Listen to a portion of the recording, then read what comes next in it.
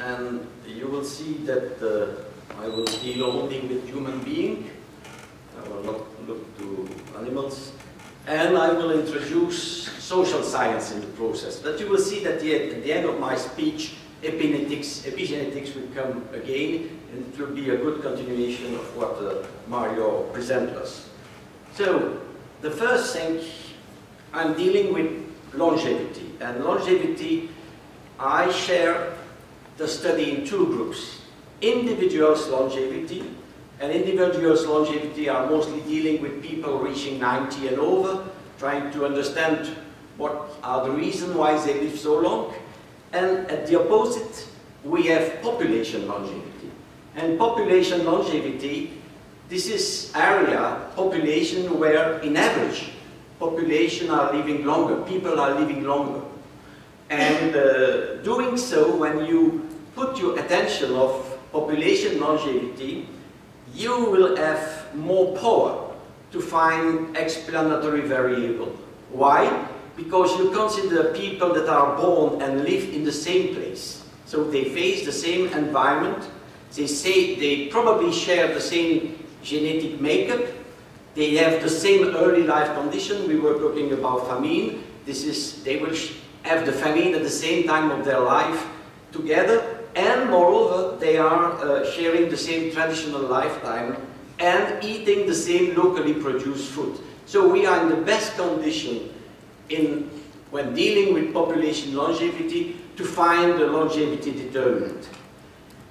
And what can I say is that if we have to describe the individual longevity, we will mostly look to the age and death.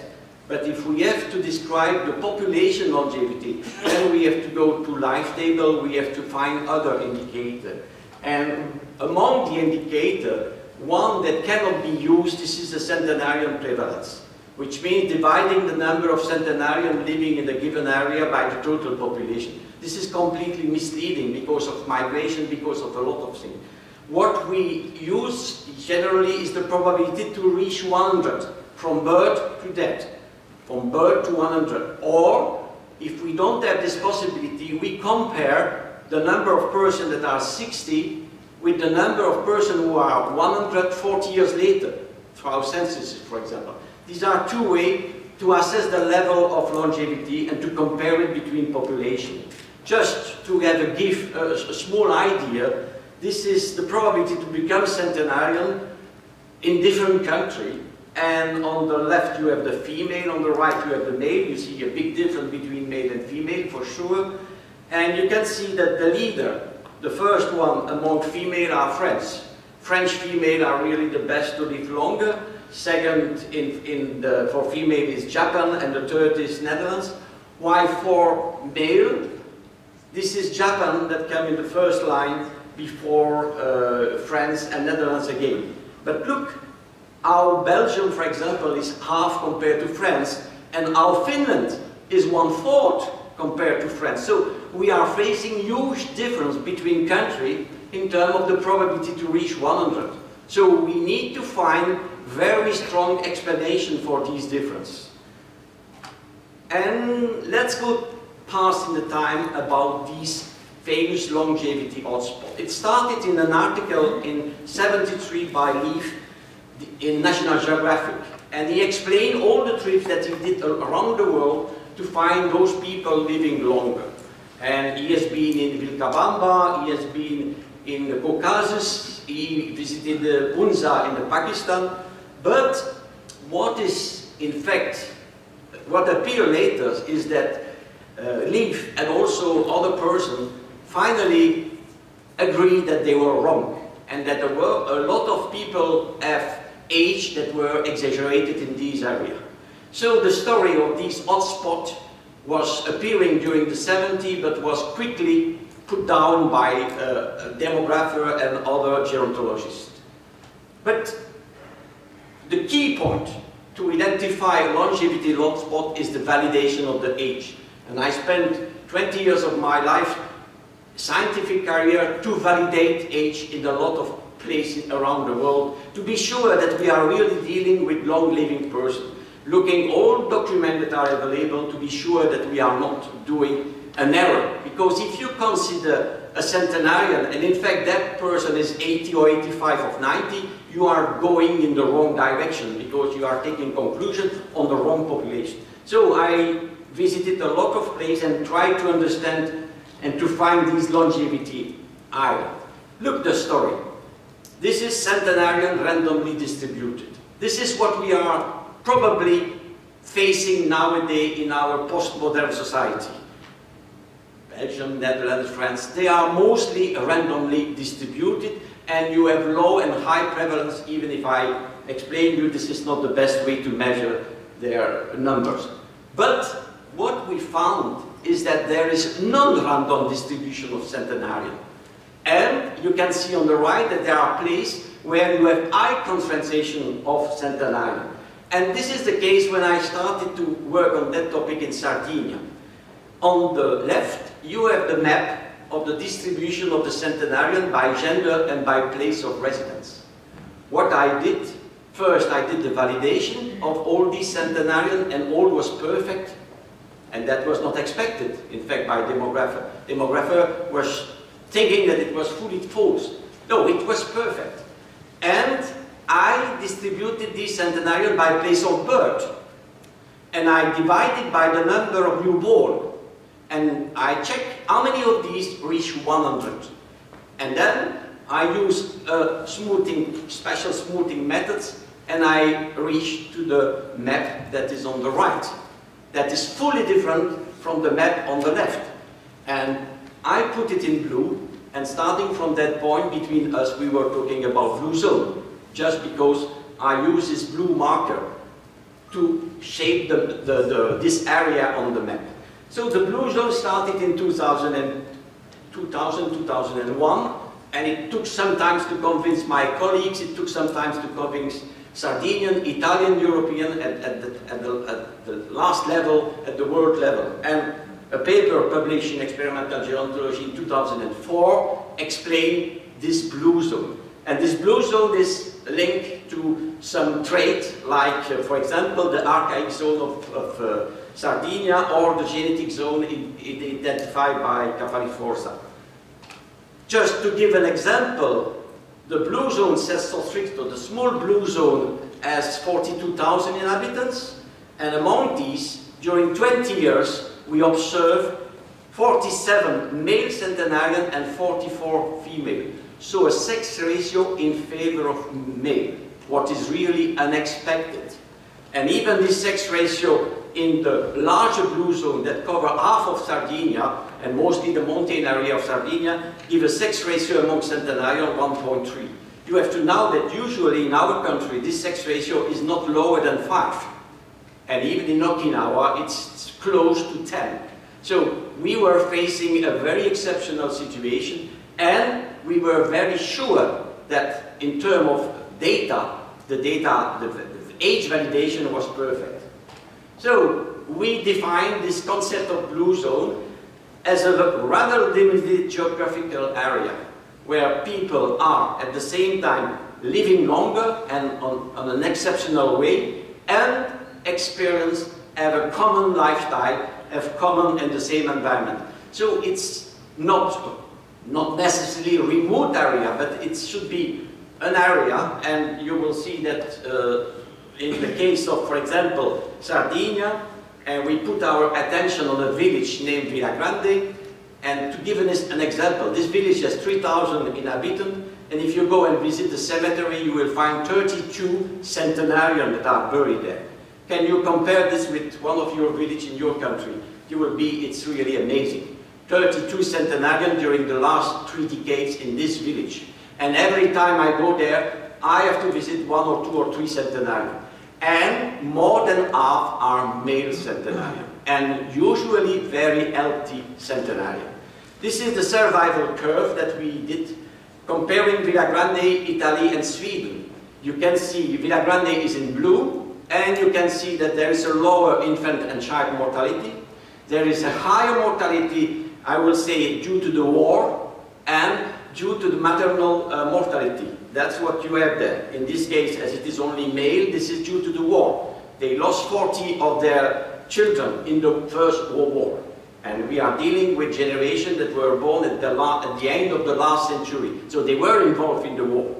But look how the blue curve finally go over, cross the curve from Italy and then the curve from Sweden. So that it seems that between, I will say, between 50 and 75, these persons forgot to die.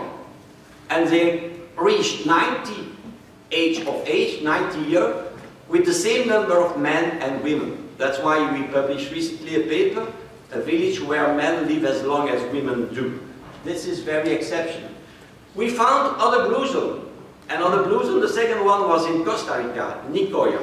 This is this place in Nicoya. It's a peninsula, and we have a population there where we found also high longevity and very special condition, very special environment. And we did this in cooperation with Luis Rosero, a famous demographer in Costa Rica. And the last one that we discovered was in Greece. And initially I wanted to go to Creta or Rhodos. But finally I decided to choose Ikaria. Because Ikaria is a very remote island, not touched by tourism, but having a very wonderful way of living, lifestyle and so on. It's about 8,000 inhabitants. It's just between Mykonos and Samos. So we have, up to now, we have 4 blue zones, and we try to compare them. It's not easy because we have very few data to compare them. But what I can say as a result is that for male, the situation is the best in Sardinia, in the blue zone of Sardinia. It's this 13.3/4 that you have there. But for female, the best is in Okinawa. So you have really two different, I will say two different hypotheses. Why the men in Sardinia, why the women in Okinawa? And that brings you to the problem of anthropology, ethnology. You see, you have to enter a new field of competence to try to understand why men and not women in one population and why women in another one. So let's try to summarize very quickly the lesson that we have from the blue zone. First of all, in most of them, this is men that has a better chance to survive at 200. So we have a sex ratio between men and women in favor of men. Then, what we did survey on the oldest old in the different blue zone. The number of persons that we surveyed was quite limited, below 50, between 30 and 35, but we checked all the oldest old in the area, so that we were able to assess their lifestyle, their nutrition, and some other characteristics. And the question is, what can be done in our post-modern society to optimize our lifestyle, learning from this? It's not to say, please go in the mountain and be shepherd. No, this is not the story. This is to see how we can learn from this for our postmodern societies. This is the basic question. Just to say that what we found for sure is the physical activity is intense and it's a regular one. It's not only to go to do sport every week, it's to do it on a daily basis. This is a cowboy, and this cowboy is 92. He wakes up at 4 in the morning in Costa Rica and very, very active. Very, very active. 92. And this is somebody from Creta. He came back from the forest with his wood. He is 95. He is on a donkey there. 95. And another topic, just to come back to active aging and physical activity. This is mostly also linked with the pension in Europe and all the problem of aging and pension. I will not go on this topic, but it's clear that it's linked. Nutrition is another point. There is in each of those places specific food, like the red pasta that we found in South Korea, or the Goya in Okinawa. But I will say that I'm not believing that one of these food may explain the difference in terms of longevity. What I can say is that in most of that place, people experience once in their life caloric restriction. And everybody explained us that they stop to eat when the stomach is at 80% full. They don't eat too much. So this is element. And they avoid meat and processed food. And that's a key point for me. I will say that in a village like Villa Grande, you have 90% of the food that is locally processed.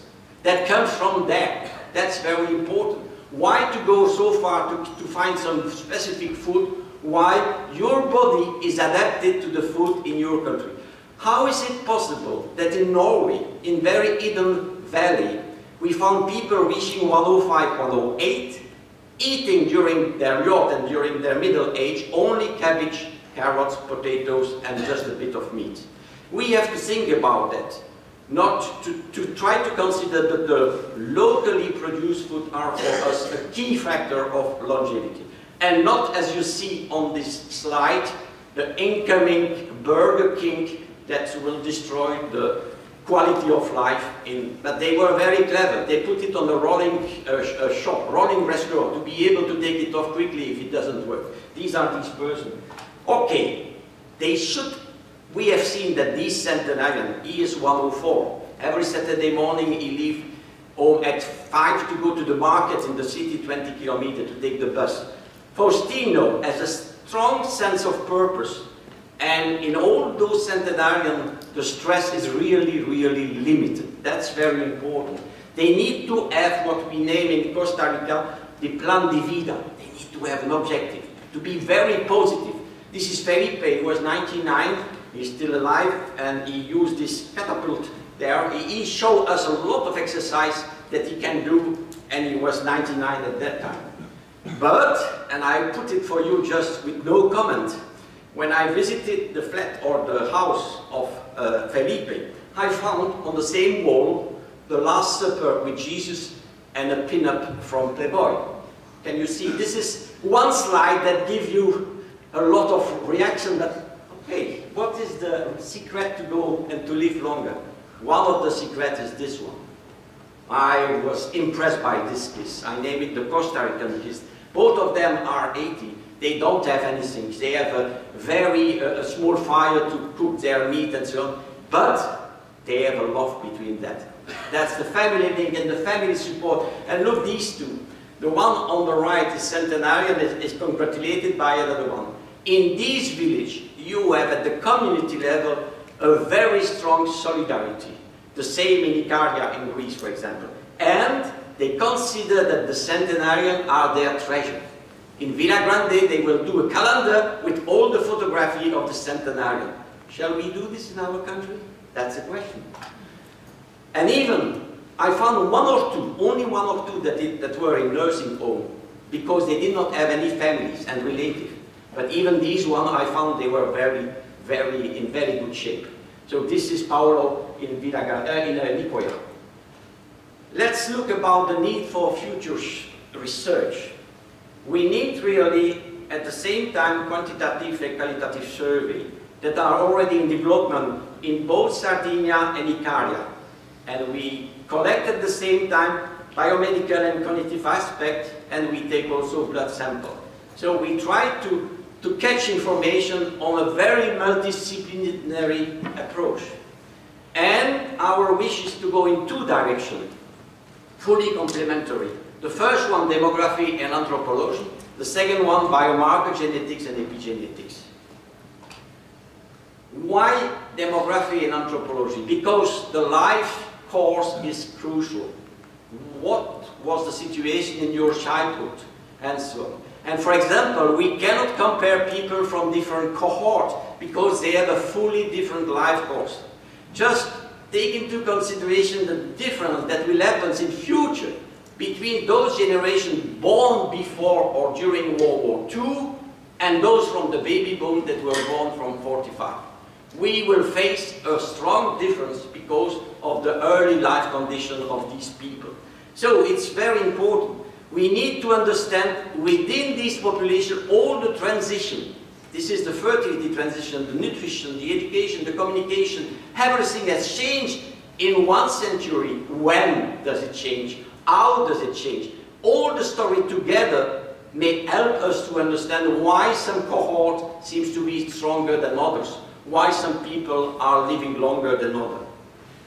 About longevity genes, there is a lot of research. we can say nothing in our blue zone. Why? Because the size of our population are too limited. We will not be able to say anything. But I am interested to go in the direction of epigenetics.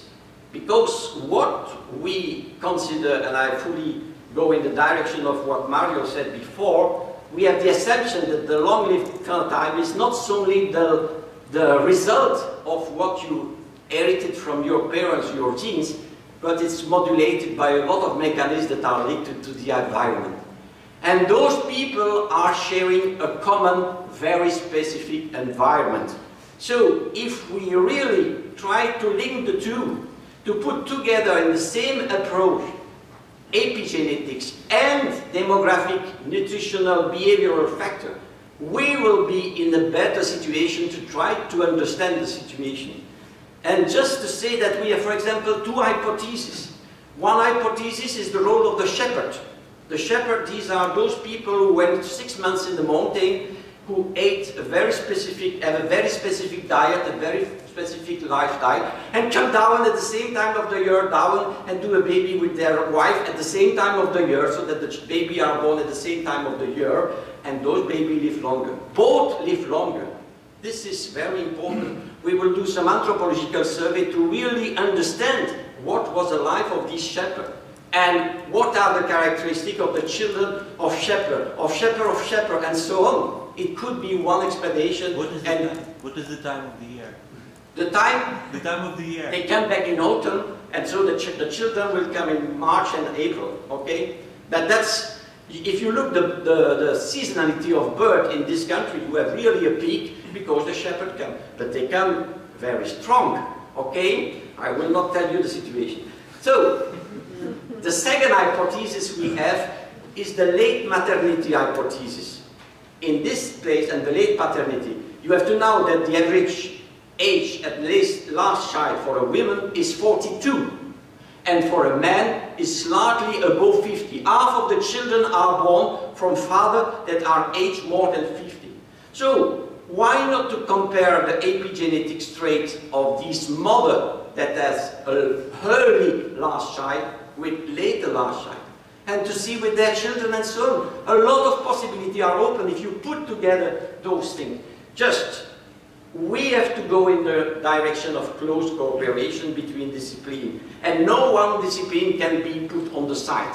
That's for me very important. And that's why we want really to put together these two approaches.